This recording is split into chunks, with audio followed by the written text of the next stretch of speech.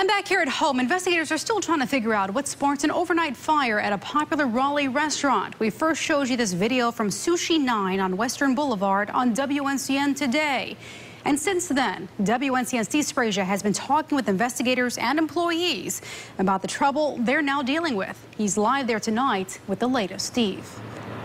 Well, Sharon, as you can see behind me, there was a chain link fence around an empty parking lot, a parking lot which should be full right now with customers. As you indicated, a very popular restaurant with NC State students. But early this morning, this thing was gutted by flames, and the owner is saying he will rebuild.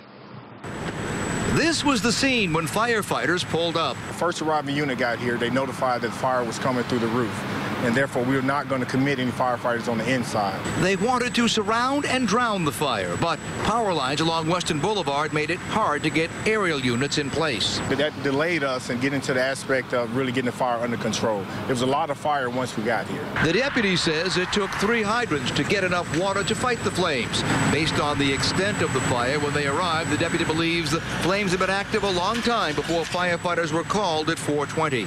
Hours later, firefighters were still dousing hot spots as stunned employees tried to comprehend what had happened. I was in shock. I didn't have any words for it, dude. I didn't know what to say. It still hasn't even sunk in. After firefighters cleared the scene, insurance adjusters and a fire reclamation company went to work boarding up the gutted building, while one of the owners looked ahead, promising to rise like a phoenix from the ashes of destruction. God willing, we will reopen and we will rebuild.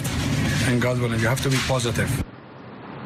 And he tells me that the employees here are more like friends than workers, and he hopes that they all get by in the interim until this place can reopen. Reporting live, I'm Steve Sprague, WNCN News Now.